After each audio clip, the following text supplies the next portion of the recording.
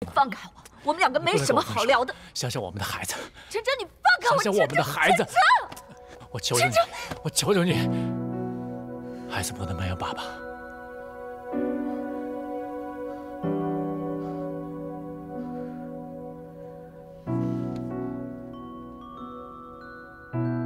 我爸跟我说过，你是一个为达目的不择手段、没有原则、没有底线的人。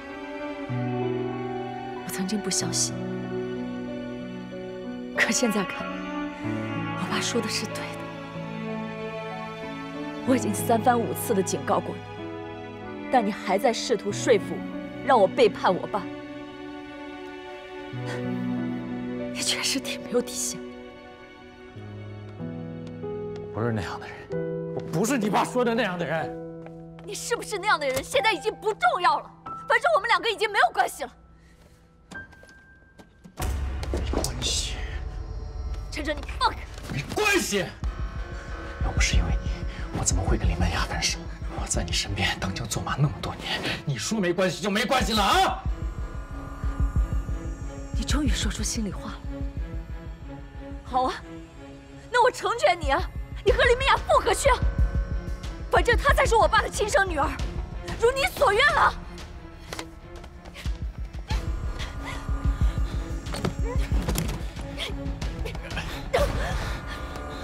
你放开我！我不会让你走的。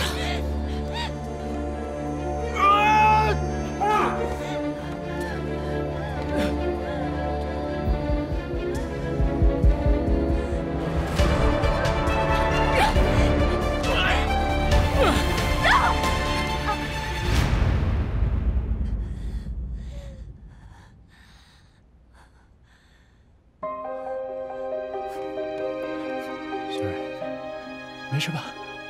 对不起，对不起，没事吧，小蕊？对不起，啊！您的孩子没有保住，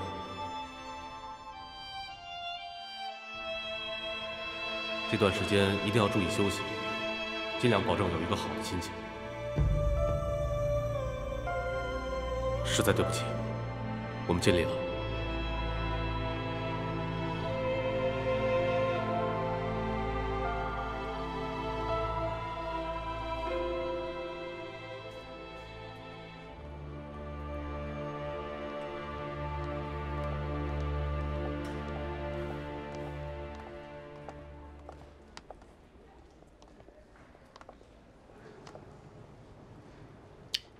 你说会照顾好我女儿的，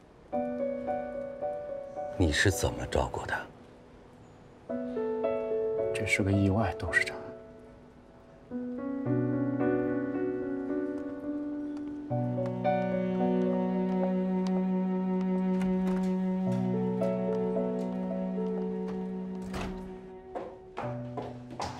小瑞，怎么样？好些了吗？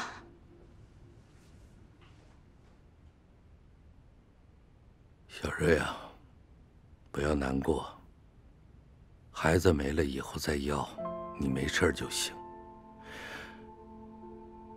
究竟是怎么回事？怎么能摔着呢？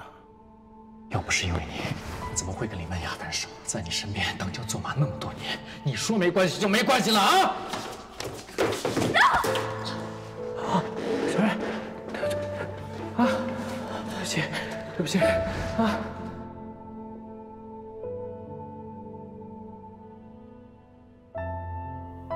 地太滑了，我不小心摔着了。小瑞啊，陈真要是对你不好，你告诉我，爸给你做主。嗯。小瑞，你想吃什么？告诉妈妈，我让厨房给你准备。不要了。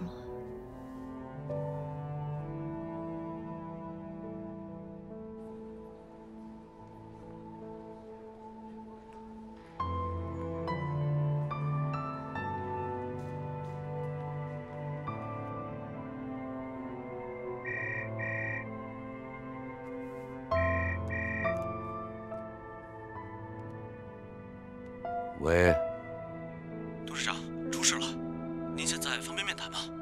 我现在不方便。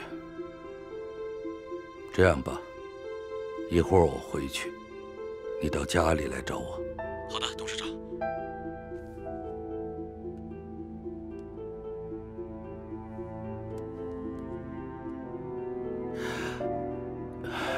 小蕊啊，刚才你听见了，爸爸有点事儿，先回去，让你妈陪着你。不用了，我想一个人静一静。小瑞，真的不用你们陪。现在已经很晚了，早点回去休息吧。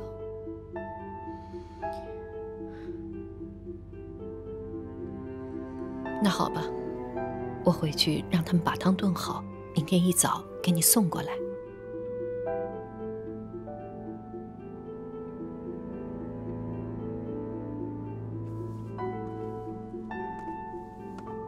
走了啊。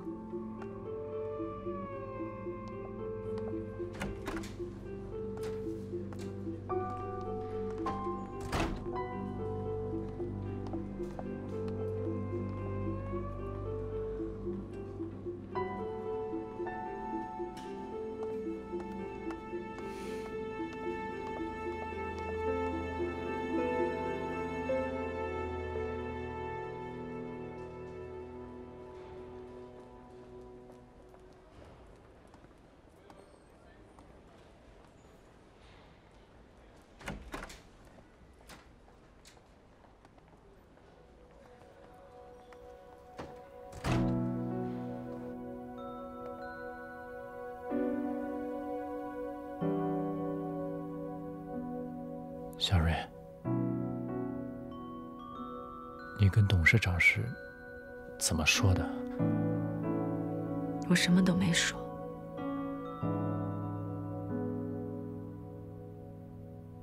我什么都没说的原因，只是因为我的自尊心在作祟。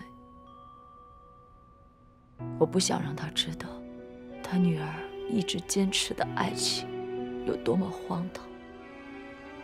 我也不想让他知道，他女儿最终找了一个处处想要谋害他的人。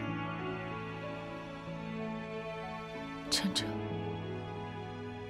现在孩子没了，咱们两个之间就更没有什么可留恋的了。小蕊，请你出去，我不想再看见你。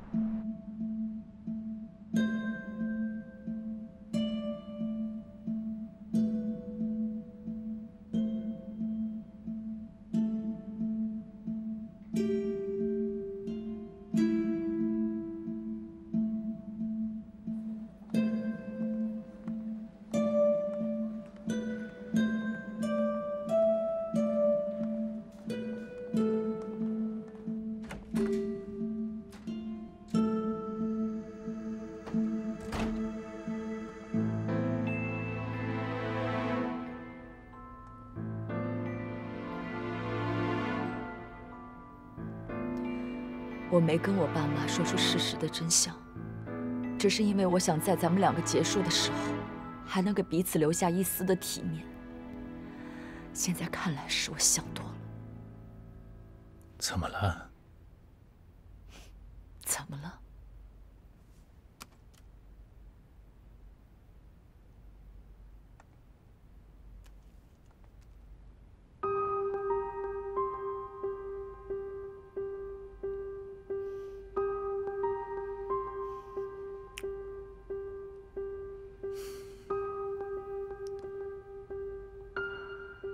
再好好看看，这条消息公布出来的时间是咱们俩在公寓吵架的时候，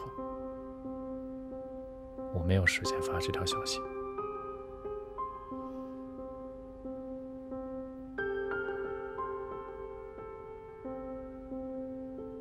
但确实我有件事儿一直瞒着你。你还有什么事儿瞒着我？我想带你见一个人。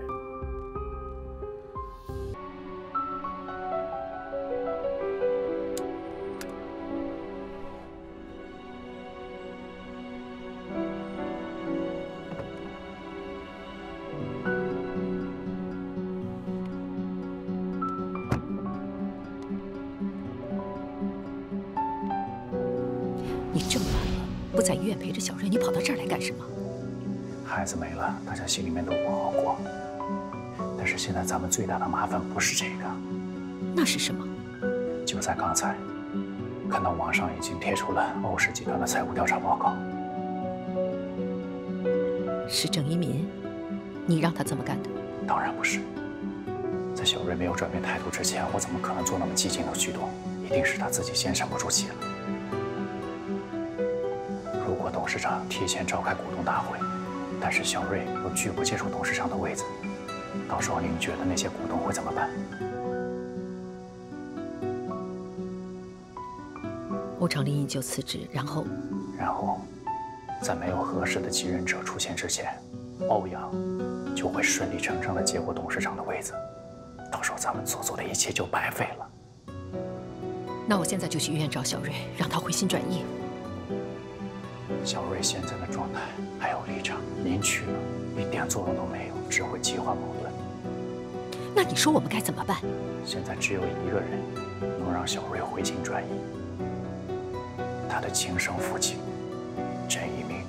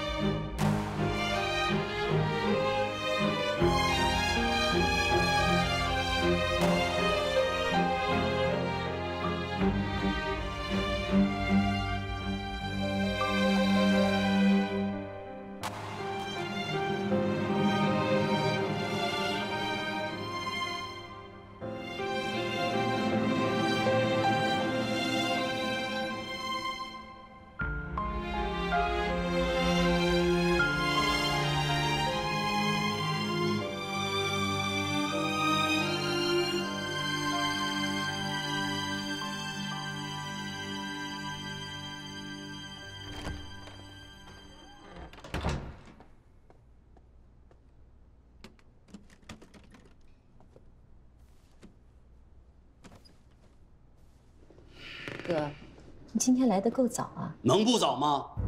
在你给我转让股权时，其实你早就知道今天会发生这样的事儿吧？等股市一开盘，欧式的股价一定会断崖式的暴跌。你不在乎钱，我还在乎钱呢。哥，只要小瑞能安安稳稳坐上董事会主席的位子，其他的对于我来说都不重要。对我很重要。哥，你放心，今天亏你的，将来我一定加倍的补偿你。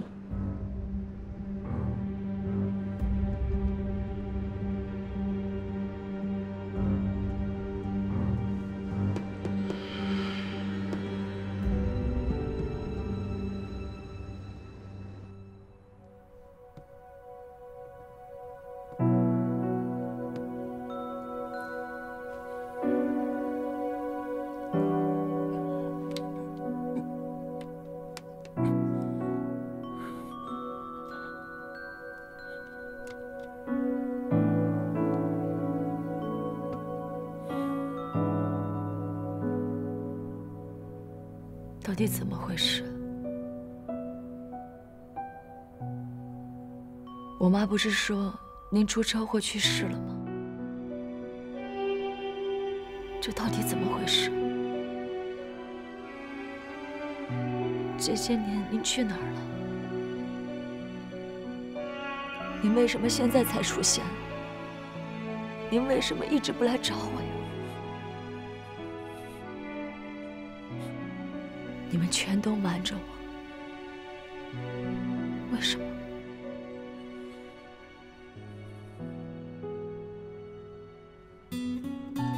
这么多年，我一直以为您早就不在了。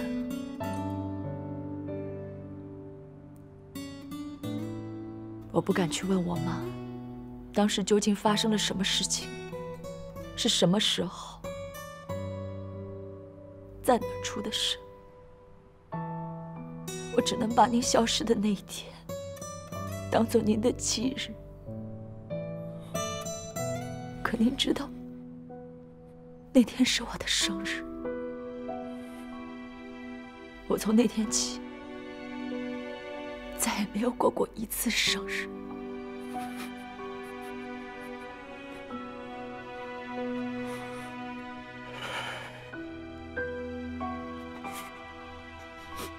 小瑞，对不起，是爸爸对不起你，是爸爸不好，让你受委屈了。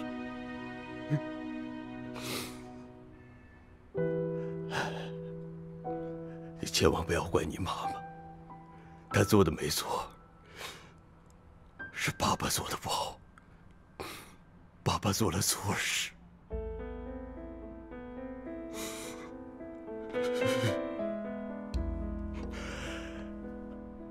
20年了，爸爸没有一天不想你。正是因为想你，我才能撑过这20年。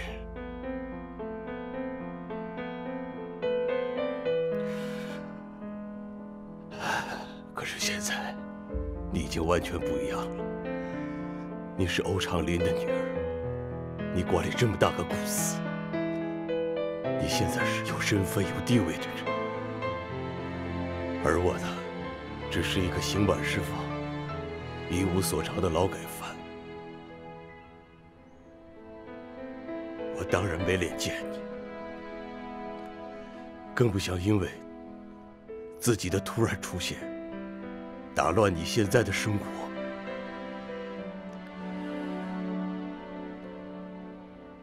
你妈妈看我生活窘迫，把我开了这家店。我也能够时不时的从他和陈哲的口里知道一些你的近况。有时候爸爸忍不住会去偷偷看你，这样已经挺好，我已经挺满足了。到底发生了什么事？你为什么会去坐牢？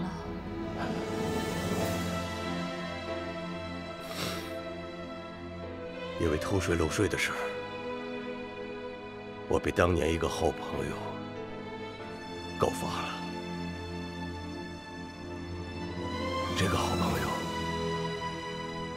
就是你后来的养父欧长林。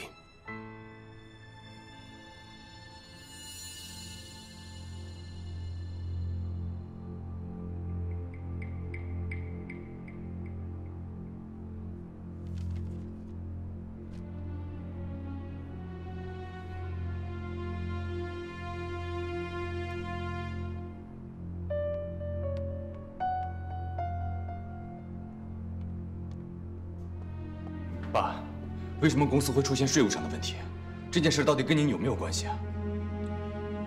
一会儿我会向所有的股东原原本本的说清这件事情。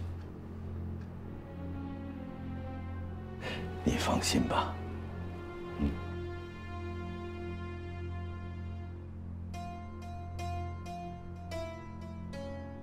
哎，你们有没有看到网上发布出来的消息？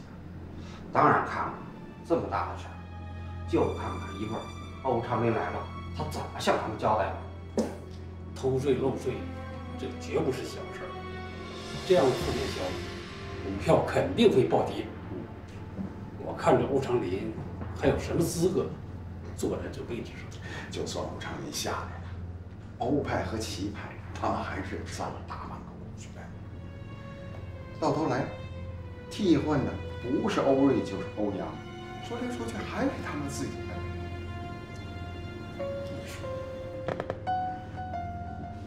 我听说，欧瑞自打怀了孕以后，越来越少处理公司的事务了。如果这个时候欧长林宣布欧阳与徐红山女儿的婚事，用来挽救公司的颓势，而欧瑞也无意接手集团董事长的位子，那你的计划不就全落空了？哥，你说的这种事情永远都不会发生。我了解我的女儿，我也了解我的儿子。欧氏集团改朝换代的日子就要来了。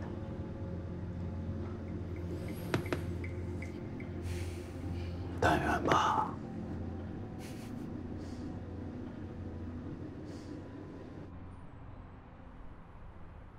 当年，你妈妈嫁给我，也是承受了来自她家里巨大的压力。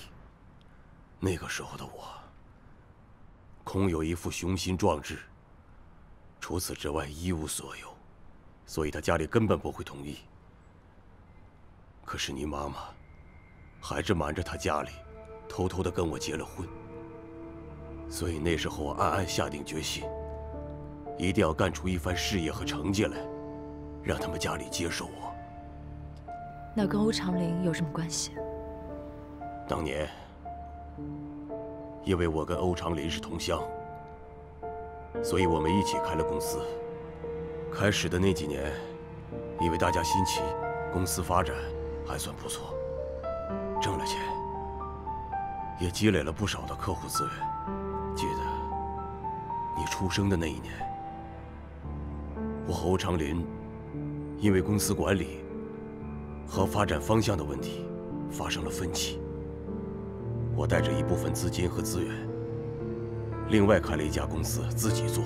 2年以后，我的公司越来越好。我把全部的精力都投入在了事业上，因为我要向齐家证明当时他们的想法是错的。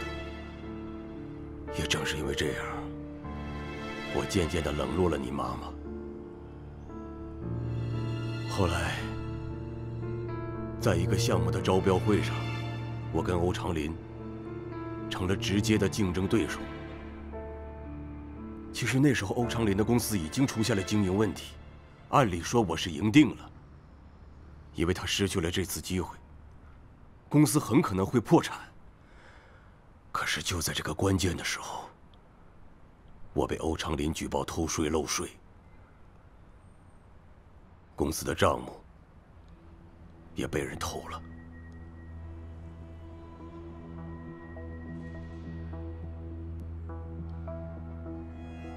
是，我确实错了。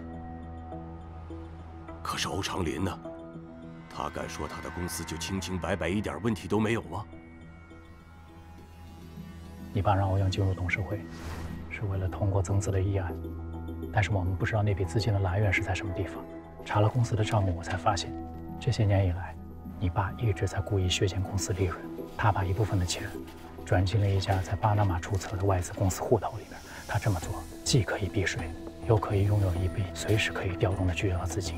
你记不记得那天晚上，我们在你家商量怎么救欧阳的时候，你爸用了1个晚上去调动了3000万的美金。我怀疑那笔钱的来源就是在这儿。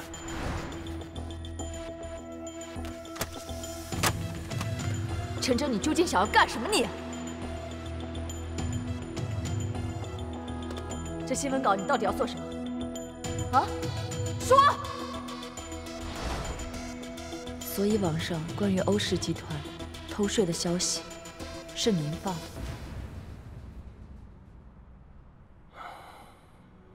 陈哲查公司的账，也是为了帮您。没错，他是帮了我，但也是帮了他自己。当年欧长林举报我公司偷税漏税，我现在只是用同样的方法，让他偿还亏欠我的东西。小瑞，我和陈哲还有你妈妈都计划好了，你妈妈和你大舅同进同退，只要偷税的事情暴露出来，其他的股东一定会人心惶惶。在这个关键的时候，你一定要站出来，接任欧氏集团董事会主席的位子。这不仅是你想要的，也是爸爸想要的。要不是当年欧长林阴险使诈，把我踩在脚下，也绝不会有欧氏集团的今天。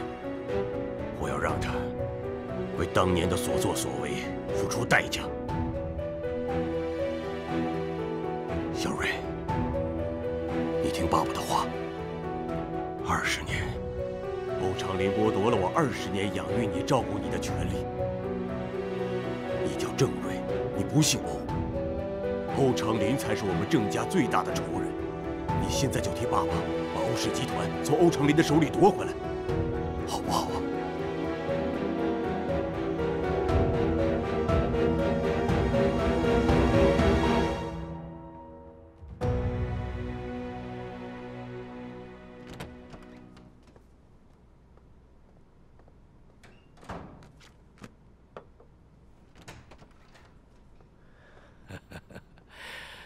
对不起，让大家久等了。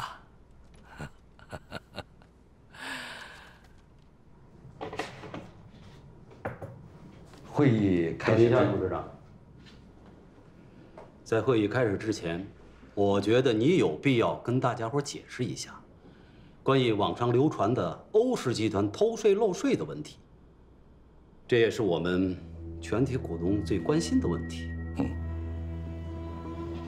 今天会议的主要议题，就是想给诸位说明一下网上所传的欧氏集团税务方面的一些问题。原本我是想放在后面去讲，不过既然你问到了，我可以现在就开诚布公地告诉大家，网上所传的并非谣言，而是事实。真偷税了。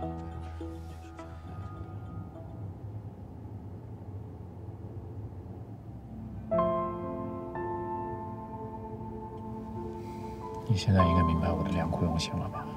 我之前所做的一切，都是为了帮郑叔叔，你的亲生父亲报仇。当我知道欧长林用那么卑鄙的手段害得他入狱，害得他妻离子散，害得你们俩父女20多年都没有见面，你知道我多为你心痛吗？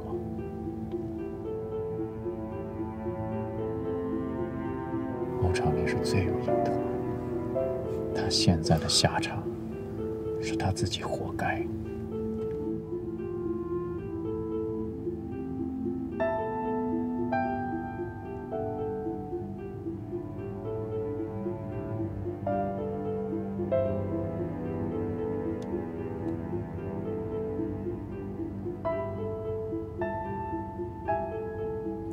咱们不闹了啊！你知道我多爱你，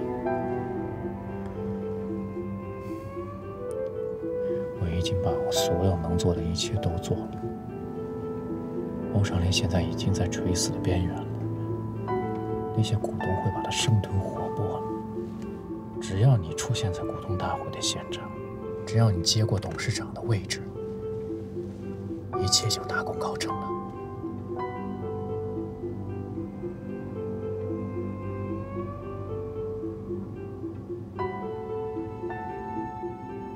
会议已经开始了，麻烦你开快一点。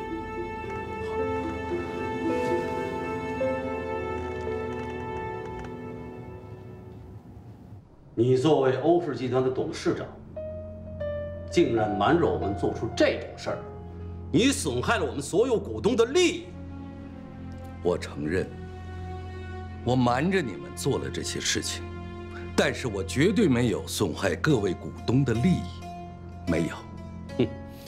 这我就不明白了，你把本来属于股东红利的钱占为己有，怎么叫做没有损害股东的利益呢？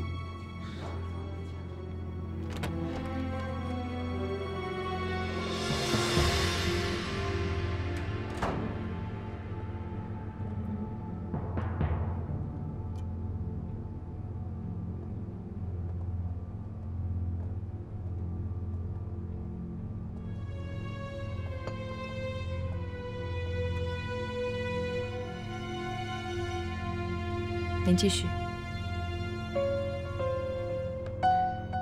我就刚才所说的事情，我来解释一下。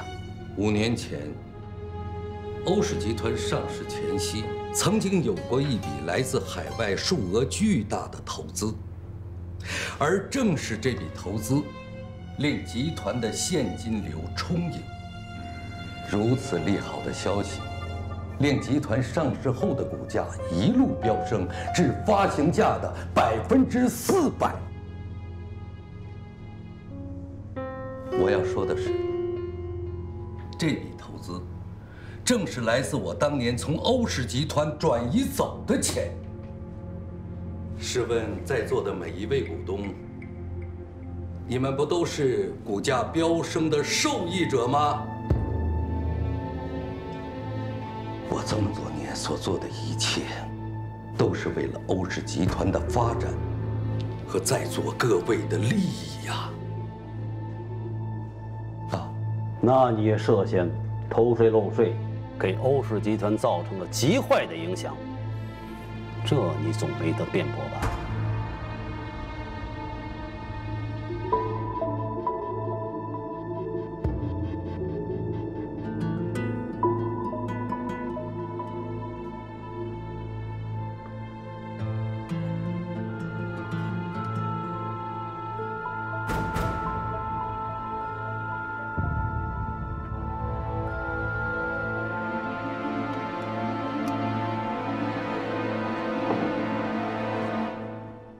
我从前年开始，我持续小量的抛售我手中的股份，并在去年中旬，主动向银监会和税务机关交代了我之前一系列的违规行为。这些是处罚通知书和我缴纳的罚款与滞纳金凭证。 而我交纳的罚款，正是我抛售股票套出的现金。就在刚才，我已经把这些凭证发布到网上，并做出了声明。至于民众是否还对欧氏集团抱有信心，只能从股市上的反响来做判断了。欧氏的股票今天一开盘就在下跌。 而且还有继续下跌的势头。欧长林，不管你再怎么挽救，你的错误已经导致欧氏集团蒸发掉了上亿的资产，这也让我们大家蒙受了巨大的损失。你不配再坐这个位子了。股票上涨的时候，你怎么不说这种话呢？齐总说的对。所以，今天这个会议。我想宣布的第二件事情就是，从即日起，我将卸任董事长的职位。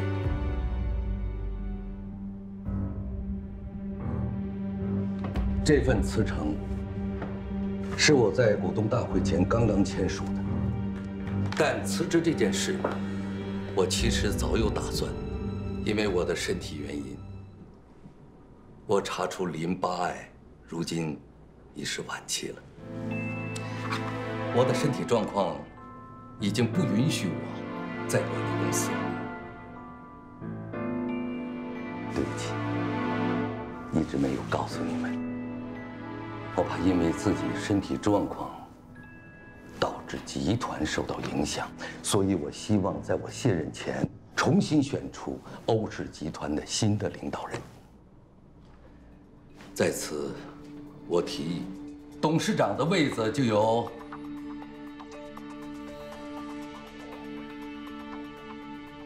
欧瑞担任。常年，你这是……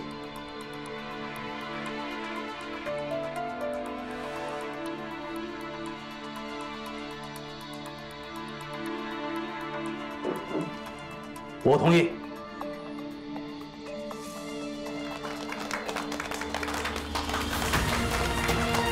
啊！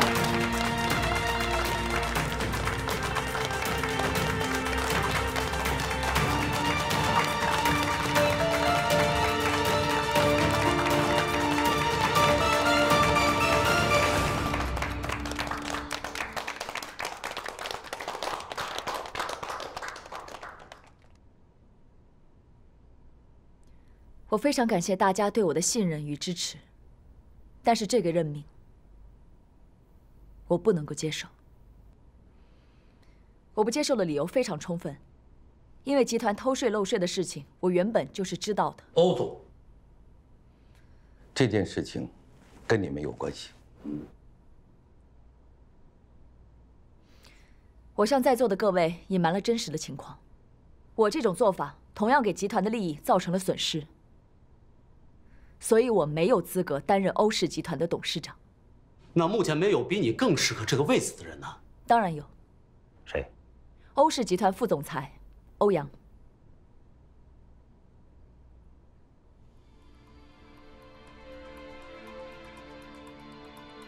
欧阳是比我更适合的人选。之前在新品发布会上，欧阳的能力，我相信各位已经是有目共睹的。不久之后，欧阳将与徐氏集团千金徐思雨小姐喜结连理。我相信欧阳绝对有能力带领集团走下去。当然，我也会继续担任执行总裁，辅佐他。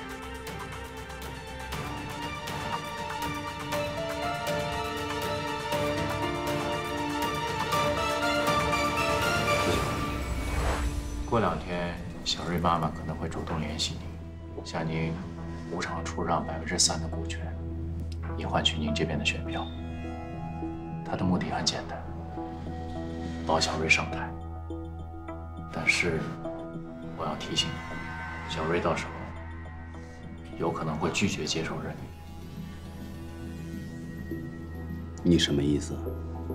我的意思是，如果小瑞拒绝接受任命，那董事长最佳的人选就是你。无利不起早。你告诉我你来的目的，咱们再谈。我的目的很简单，欧氏集团总裁的位子。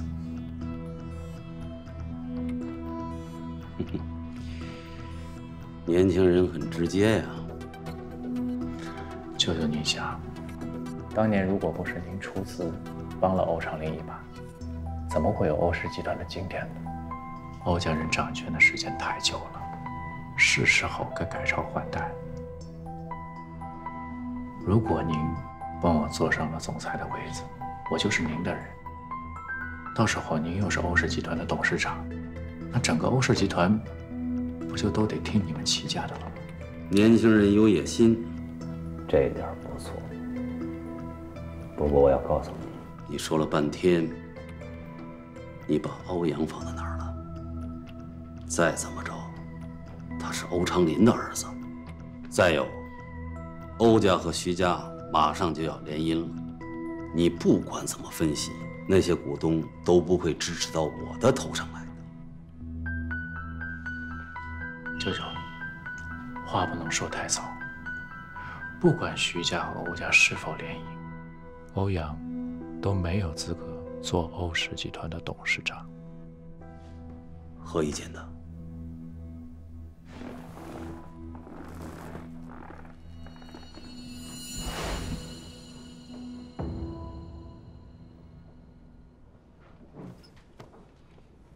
你说欧阳能带领集团继续走下去？我看不尽然吧。欧阳，我问你，之前你和那秘书林美雅都到了谈婚论嫁的地步了，为何突然分手了？啊？你能告诉我吗？诸位想知道为什么吗？因为林美雅就是欧长林的私生女，林美雅和欧阳就是同父异母的兄妹。这个林美雅还有一个双胞胎姐姐，叫杜若楠。更甚的是，这个杜若楠竟然在泰国还坐过牢，是个坑蒙拐骗、无恶不作的小太妹。诸位，这可是丑闻呐！啊，这要是传出去，这对我们集团会造成什么影响吗？还用我说吗？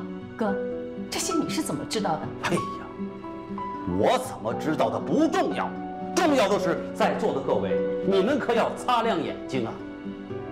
他们欧家上梁不正下梁歪，家务事你都断不清，何况管理好一个公司呢？所以，我们有必要重新选择一个有能力而且能够带领集团向上发展的人。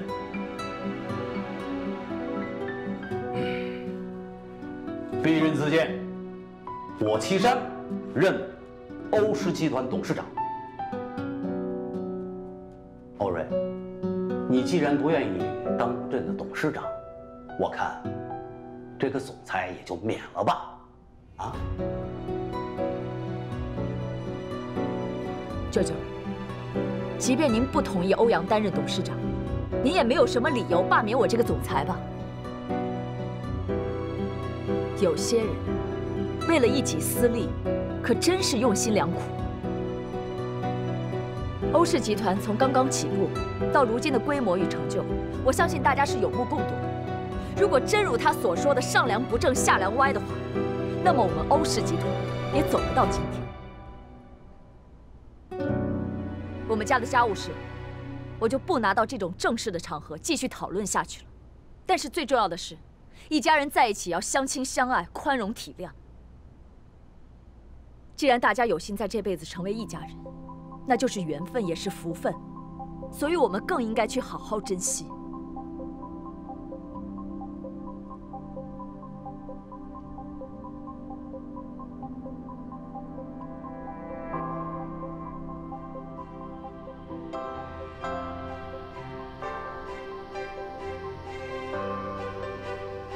在座的各位也一样，大家有幸聚在欧氏这个大家庭里，我们更应该各司其职，共同进退，摒弃私利。只有这样，我们这艘大船才能够航行得更稳、更远，大家才能够达成共赢。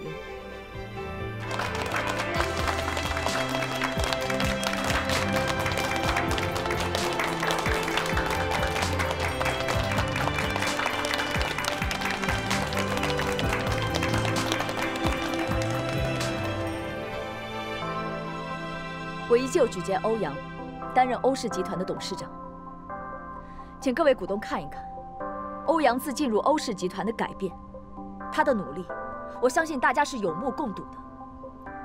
他和徐思雨小姐的订婚宴也正在筹备当中，到时候还希望各位股东能来光临。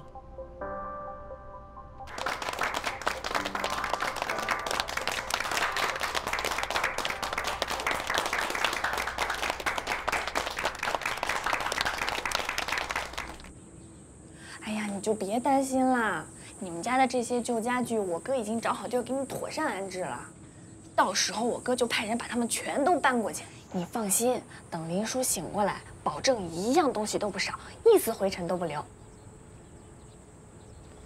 薇薇，那我们今天就不要麻烦小丽叔了，我这些行李都是小件，咱们俩自己搬过去就行了，就别等他了。那可不行，我哥特意交代了，一定要亲自送你过去。别着急，他一会儿就到了啊，咱们再等一会儿。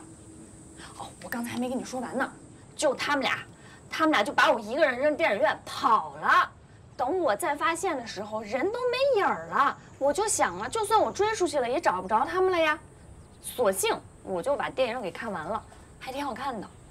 你说我要不看完，多浪费我那3张电影票钱呀，是吧？是。薇薇，你以后可千万不要再去做这样的傻事儿了。我心里咽不下这口气呀！什么早晨醒来发现你和阳光都在，不要。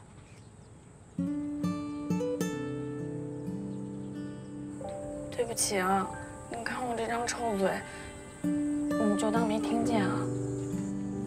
没关系的，那条朋友圈我也看见了。你看见了？徐思雨没屏蔽你啊？那他就是特意发给你看的呗。哎呀，我真是替你气不过。好了，你也别生气了。我现在是欧阳的妹妹，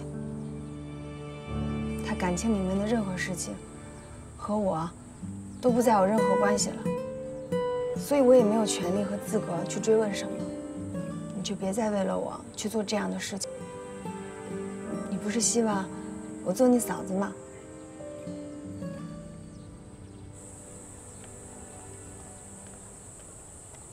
薇薇，你和你哥都对我那么好，我是真的希望能够成为你们的家人。所以我现在只想一心一意的把我的心思全部都放在你哥身上。或许有一天，我心里面的某些羁绊就会消失不见了。薇薇，这些话我只跟你一个人说过。我现在正在很努力的让我自己去爱上你哥。如果我不爱他，但是我又答应和他在一起，这样做对他太不公平了。哎呀，你怎么那么好啊？我都心疼你了。没关系，你慢慢来，我跟我哥都不着急。以后我再也不跟你提欧阳了，我也不跟你提徐思雨了。从今以后，你的心里就只有我哥一个人，好吗？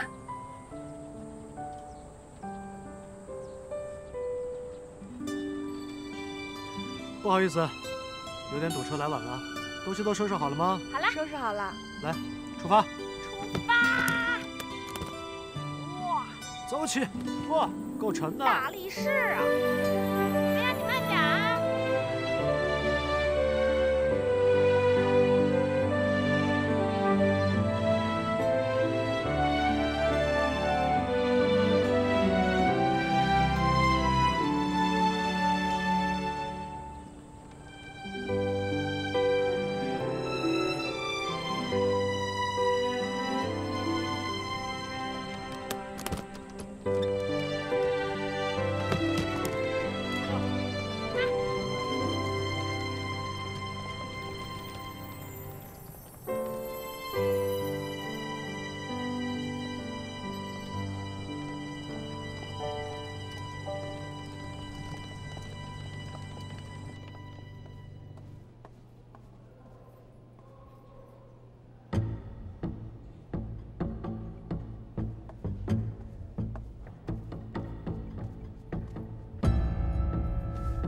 干嘛的？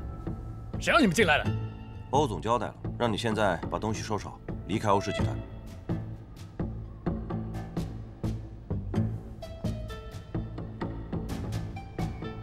是你自己收拾呢，还是我们帮你收拾？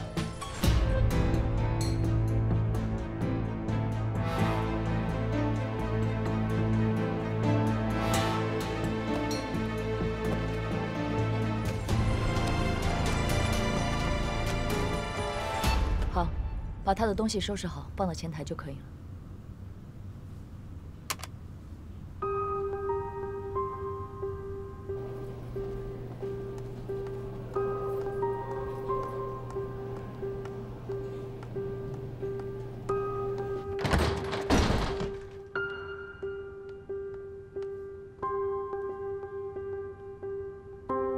做事有必要这么绝吗？你的东西保安已经收拾好，放到前台了。这个月的工资，财务会打到你的卡里。我跟集团的合约还没到期，你没有权利单方面解雇我。你向外界披露集团的财务状况，造成集团严重的损失。你在与集团有劳动关系的同时，伙同岐山，妄图操纵股东名义。你这些行为，都严重违反了集团的规章制度，所以集团有权单方面解雇你。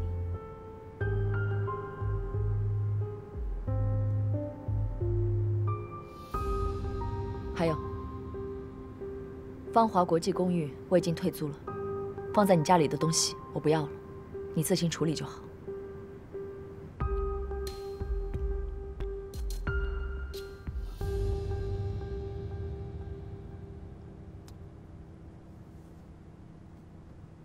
小蕊，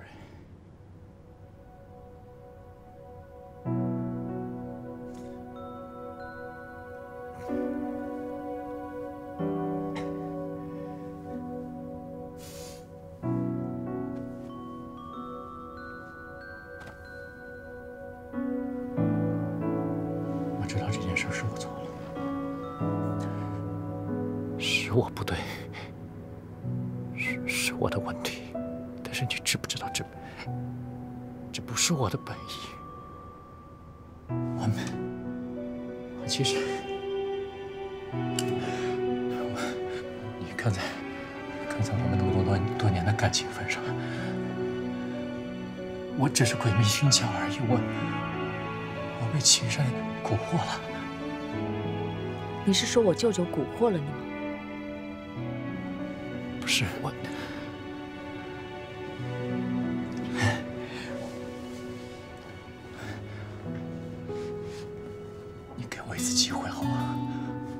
不要让我离开公司，你让我留在公司，我保证我再也不做任何违反集团利益的事。我一心一意的为公司发展努力，我不能没有工作。你看在我们两个人相爱一场，陈哲，我们相爱过吗？你爱过我吗？你一直在骗我，你和我在一起就是为了往上爬，我就是你实现野心的一个跳板而已。我怎么这么傻呀？还一直都在相信你。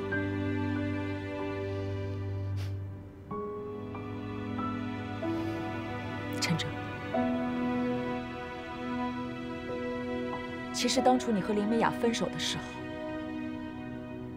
我就应该看清楚你的本性了。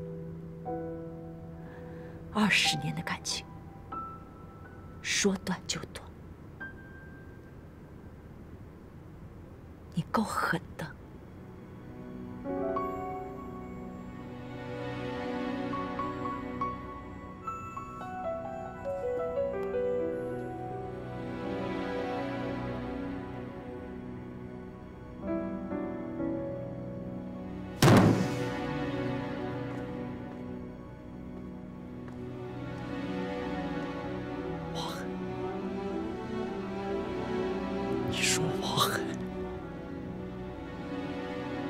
跟林美雅20年的感情，我说断就断，是为了谁？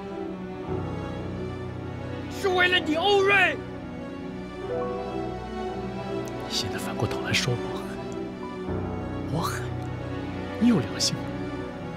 你有良心吗？一个跳板需要良心吗？当你知道林美雅是欧长林的亲生女儿时，不还是去找过她吗？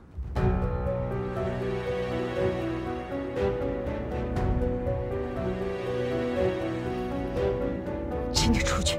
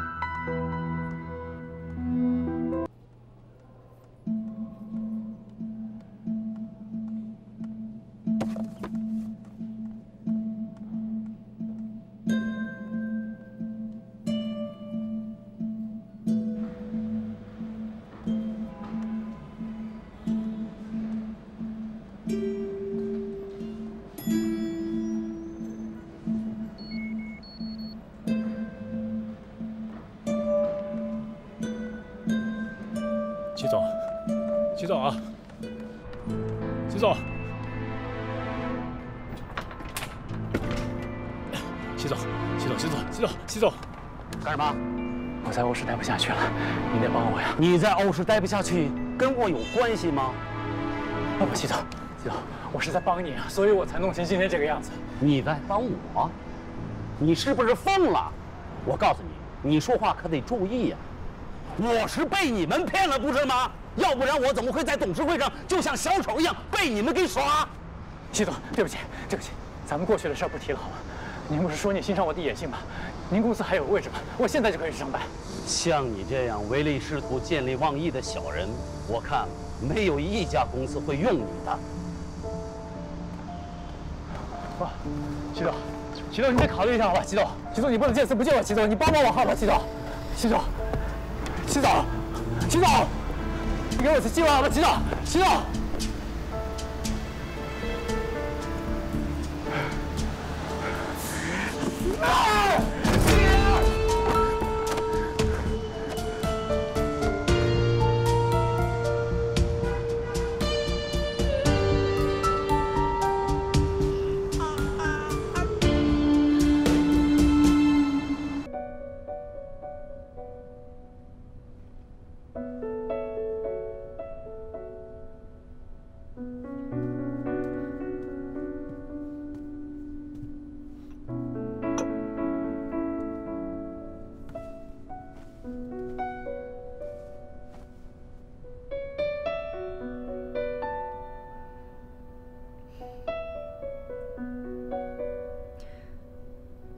爸，汤是我妈亲手煲的，您喝一点吧。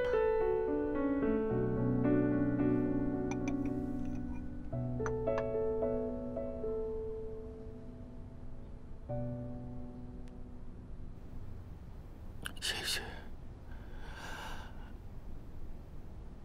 一会儿喝。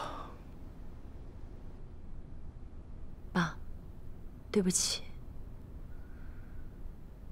当初我应该听您的，不应该非要跟陈哲在一起。今天股东大会上，让大家看笑话了。作为父亲，没帮女儿把好关，让你受苦了，爸爸很抱歉。其实都是我的错。我一直以为你只帮洋洋，再加上我生那对双胞胎和你的气，我就给了我哥3%的股份，让他支持小瑞。可我没想到，他竟然跟陈哲背地里预谋那种事情。长莲，这2个孩子都是我的宝贝，我支持小瑞，并不代表我对他们俩有分别心。妈，我们都知道的。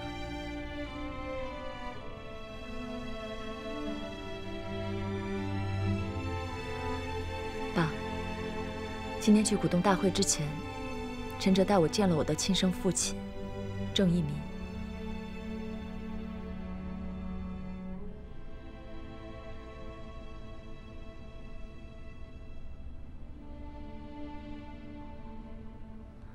你们以前的那些恩怨，我也都知道了。我对不起他，对不起你的亲生爸爸，对不起你，对不起你的妈妈。我知道你恨我，你们娘俩都恨我。是。我恨您，我恨您破坏了我原本幸福的家，我恨您让我们父女分离20年。但是我亲生父亲，他的确犯了错，他出狱之后，竟然和陈哲联手做了很多报复公司的事情。这次偷税漏税的事情，就是他爆出来的。这么多年，支撑他活下去的动力，竟然是复仇。在我记忆里，他是一位多么慈爱、多么豁达的父亲。可是仇恨竟然让他变得如此可怜。我忽然间就冷静下来。我知道仇恨一定不能解决仇恨，所以就让这一切都在我这里结束吧。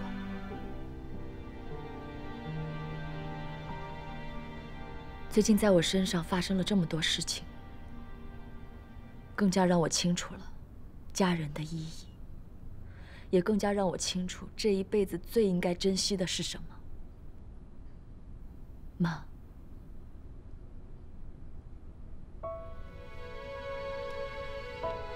你也该走出来了。死者为大，林美雅和杜若楠的母亲已经不在了，过去的事情就别再追究了。人不能总活在过去，总要往前看，总是要过下去，为什么不开开心心的呢？爸，从今天起，我会把林美雅和杜若楠当成自己的妹妹来看待。我相信欧阳也会的。妈，你也应该把她们当成自己的女儿，让我们一家人能够幸福和谐的在一起，好不好？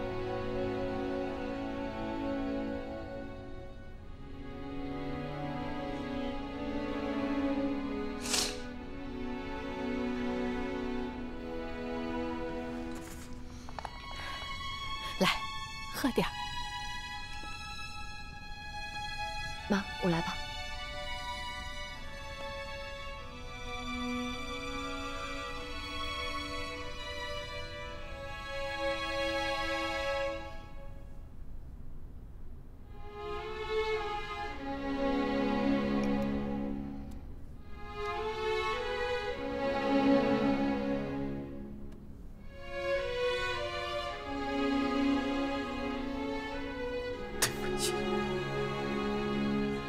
爸，没有什么好对不起的，我们都会在你身边的，你的病一定会好的。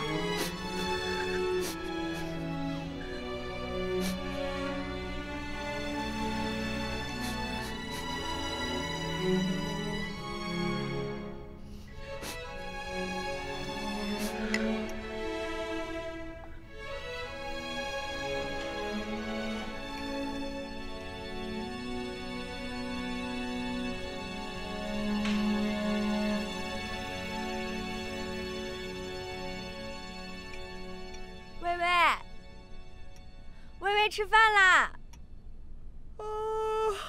我天，这都是你做的？谁要是娶了你，可真是三生有幸啊！我要不是个女的，我就追定你了。还有我哥什么事儿？好啦，快吃饭吧，一会儿饼盖凉了。好好吃啊！哎，你们从国外一定要早点回来啊！我怕我想你想的睡不着觉。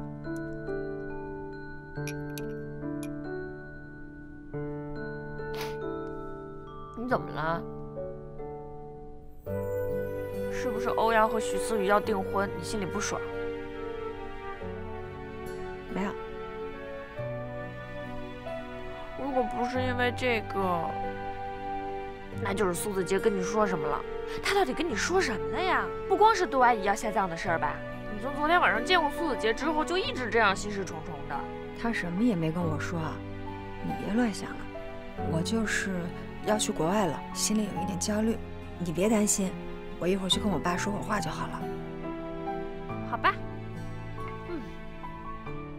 你尝尝我做的小菜。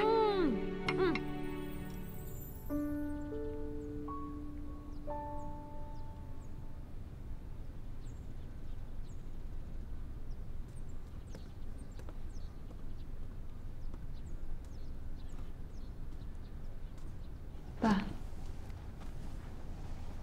若楠，有事吗？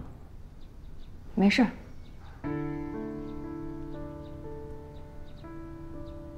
爸，昨天你们在这说的话，我都听见了。若楠呐，以后你就把齐阿姨当成你的妈妈，把欧瑞当成你的姐姐。咱们一家人以后好好在一起，啊！我知道。后天你母亲下葬，美雅那边，美雅那边还是你亲自去跟她说吧，这样比较好。好。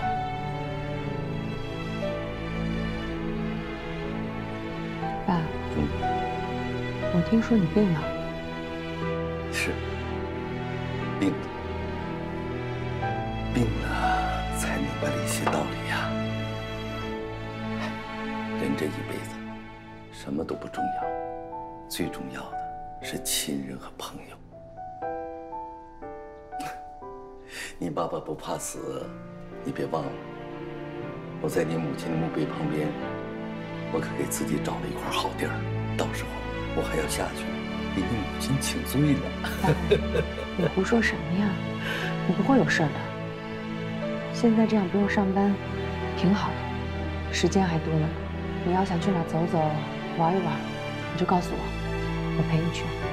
好啊，好。好了吧？你看书吧，我不打扰你，我也没什么事儿，我就想在这儿坐会儿。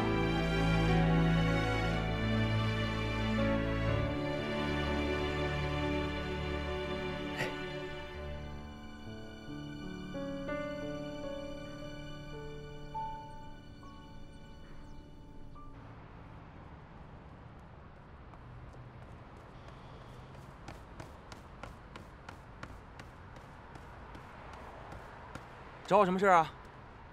你昨天晚上都跟林美雅说什么了？没说什么呀，就是欧叔叔想让她回来住，让我帮忙劝劝她。哦，那林美雅怎么说的呀？她说考虑考虑。可是林美雅怎么跟我说的不一样呢？她说你找她是跟她谈杜阿姨下葬的事儿。嗨，对，下葬嘛，这事儿也说了。对。说你个大头鬼啊！老实交代。是不是杜若男让你去找林美雅的？不可能，若男绝对不知道我去找林美雅。要是知道，还不得打死我呀？打死你！你不就是跟林美雅说让她来欧家住，顺便再告诉她杜阿姨下葬的事儿吗？杜若男干嘛要打死你呢？老实交代！哎，若男真的挺可怜的，所以我就拜托美雅把你哥让给他。哎，你这人是不是脑子有病啊？杜若男可怜，林美雅就不可怜吗？你去试试，从小没爹没妈，在孤儿院长大，你再去试试，你深爱的结婚对象，突然有一天就变成你亲哥了。现在林美雅好不容易就要接受我哥了，你这儿又横插一杠子，你知不知道按照林美雅的性格，她现在一定在想办法怎么拒绝我哥。